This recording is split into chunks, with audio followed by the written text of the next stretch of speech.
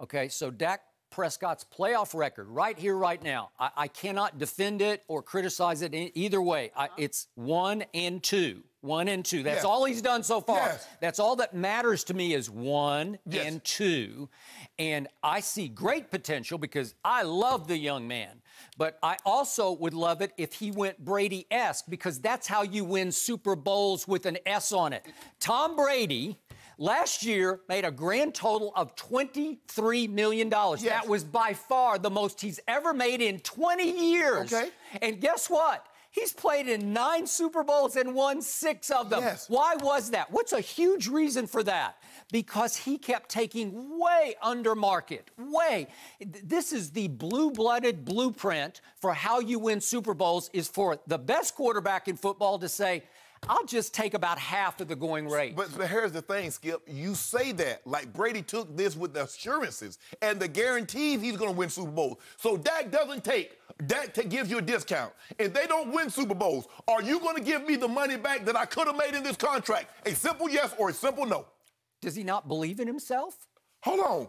He says they're going to win Super Bowls. You just told me that football is the ultimate team game. Don't give me words. Give me action. Say, I will take less. And they're not, Emmitt didn't advocate taking way less, like half what he should take. He said for 35, he said take 30 from 35 to 28. Okay, and guess what he's making off the field? I can't do it exactly because they don't divulge, but Adam Schefter reported that he makes a grand total of $50 million, including an insurance policy, but most of the $50 million... The $50 million is if he got hurt, Skip, so you can't but count it's that. not, no, but most of it is from the endorsement deals. Yes. So he's making lots of... Why do you think Dak Prescott has been so adamant and dug in about holding out? It's because he's making a ton of money already. Skip. You think he needs the money? He does not need the money. Let me ask you this. If Dak, let's just say for the sake of argument, Dak was Andy Dalton, and he was playing terrible, and hadn't gone to the playoffs, and hadn't won a playoff game, do you think he'd have all these national spots? Because where was Quincy Carter's national spot? Well, they haven't been that great under Dak. But here, I mean, 1-2 in the playoffs. If you're the quarterback of America's team, it is cachet. It's automatic. What was Tony Romo's record? I didn't hear Emmitt. I didn't hear Michael Irvin says Tony Romo should take a discount. Jerry Jones made him the highest paid player in the NFL. Why was that? You know why? No. I can tell you why, because Emmitt and Michael are sitting back saying, he gave Tony that much money? No. I don't need... No. What was Tony's playoff record? Help me out. Exactly. Yeah. And he got 55, guaranteed 108. So this is what I want them to do. Like they were sitting around like, whoo, I can't believe he gave... Keep your mouth shut. Stop pocket watching. Because Michael Irvin at one point in time was the highest paid receiver. At one point in time, Emmitt Smith was the highest paid running back. They didn't worry about the core. Hey, just stop it with the pocket watching. We all pocket watch. I ain't watching. This whole show is built on pocket watching. Every topic we're topic watching. No. Are you saying you shouldn't topic watch? Well, then we can't talk about contracts anymore. Skip. You and I. But I'm talking about as a player. Skip, I'm never going to say, do I think there are some guys that probably shouldn't make as much as they do? But what does the market bear? What do Emmitt and Michael know that you know? They know what it feels like to win multiple Super Bowls. So they're stepping back from this situation and saying, time out. You make X million, maybe 30 or 40 million off the field, and that's ongoing. These are multi-year contracts, according to Adam Schefter. Not guaranteed.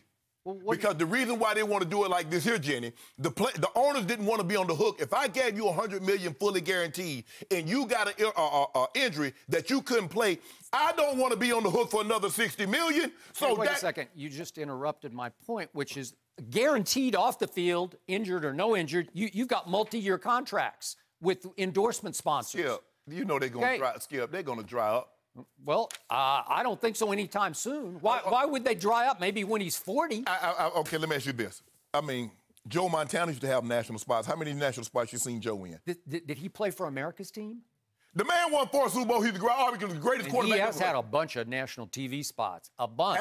A bunch. He's been retired since, what was it, 80? No. He retired in 95. 95. Okay, but it seemed like he was done about 91, right? You started to slide into the Skip, we got to stop this notion that if you don't, how has a billionaire been able to convince a millionaire that you need to give me a discount in order for us to be successful? Because there's this thing called the salary cap. Wait a second. If you want to quit this job and go run the NFL Players Association and go fight those owners and get it cap-free, make it baseball, then you got a point. You don't have a point. You told me Jerry is a businessman, that Jerry will work it out. Now, all of a sudden, Dak wants his money. You saying Jerry can't find a way to work it out. The players agreed to a salary cap, and they're about to agree to another one. Yeah, okay, we can agree.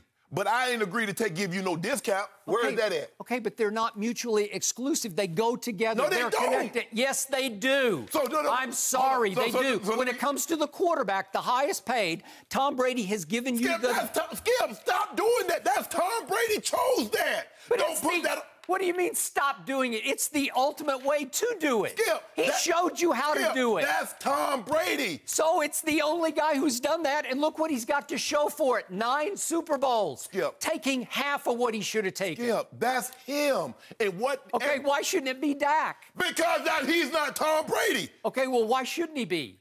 Well, why wouldn't you try to do it the Brady way? This is the way. He showed you. No, Skip, stop it. What do you mean stop it? Who's played in 9 Super Bowls? Help me out. I just want to make sure I'm hearing you correctly. Well, you're hearing me dead correctly. So you saying if Tom Brady had not taken less money, they wouldn't have went to these Super Bowls? Absolutely not, because it gives the Belichick the flexibility to mix and match all around you. Skip, so you always say, well, who are they paying?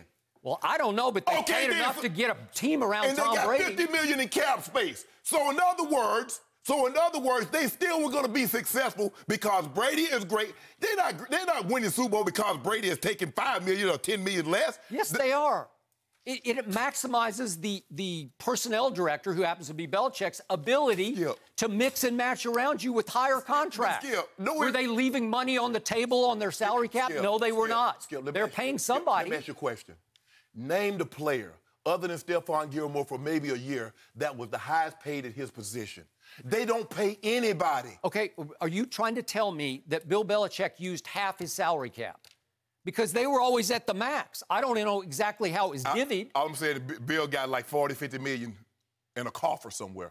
But my point... Well, is that what you're saying? No, yeah, I'm saying... Skip. Okay, are you telling me that Bill Belichick annually left half his salary cap on the table? Skip. Did he not use his salary cap? I don't really know how the salary cap really works because, I mean, you see, I'm like, hold on, they got a team of 53. They're paying these guys, and one team got $4 in cap space, and the other team got $90 million in cap space. But that's neither here nor there. My point is that you and others, everything that Tom Brady did, Tom Brady, that's Brady. Okay, let's do Tim Duncan in basketball. What did he annually do for his last 10 years? He took half of what he was worth. Kobe Bryant took every penny, and he got 5 titles. Okay, your point. Okay, my point is he had Shaquille O'Neal for 3 of those. Okay. And he had Tony Parker, he had David Robinson, he had Manu Ginobili, he had Kawhi Leonard. Okay, your point again. Yeah, I got lots of points because they had so much depth, even to your point, that by 2014, they were so loaded, 1 to 12, that they blew LeBron James' team off the floor by a record finals margin with their depth.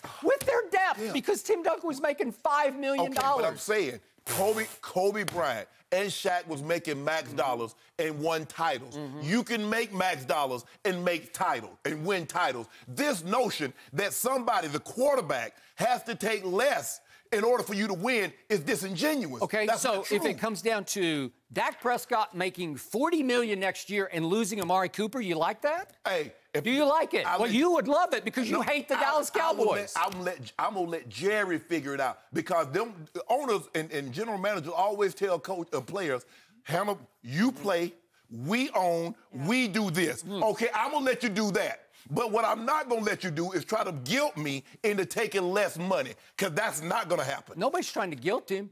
They're just saying this is what makes sense. This is the way you should do it. If you care the way Michael and Emmitt... Wait a second. The way Michael and Emmitt cared about winning plural Super Bowls, you're going to take the Brady discount. Because you are America's team's quarterback. Let me tell you something. My brother was one of those receivers, what they called them back then, the big 3. It was Jerry, my brother, and Michael Irvin. They were the big 3. Michael Irvin was the highest paid. He didn't worry about no core. Emmitt Smith was the highest paid. He didn't worry about no core. Now it's not his money. Hold on, Skip. Let me finish. It's not his pockets that's affected. Now take less money.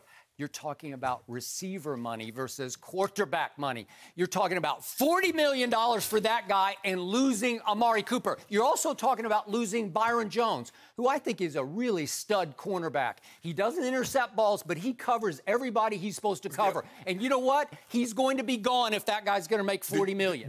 Thank you for watching. You can subscribe here to get the latest from the show, and be sure to check out more of the best clips from Undisputed, or go watch a few other segments from our other shows on FS1.